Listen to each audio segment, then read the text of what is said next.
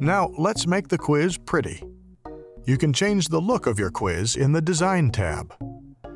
In the Theme gallery, you'll see some pre-made themes that you can choose from. Or you can create your own design by clicking Edit. To make the quiz match the store's style, let's edit the font. Change the background color.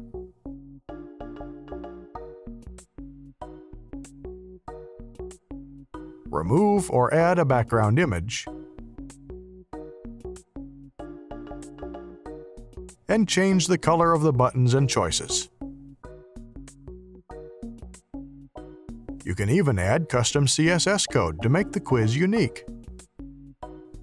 All the changes you make will be saved automatically. Once you're done, you can change the name of your theme and it will be saved in the Theme gallery. You'll be able to apply it to other quizzes that you create.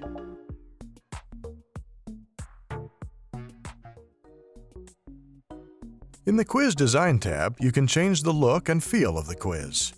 You can even add custom CSS code to make it pop.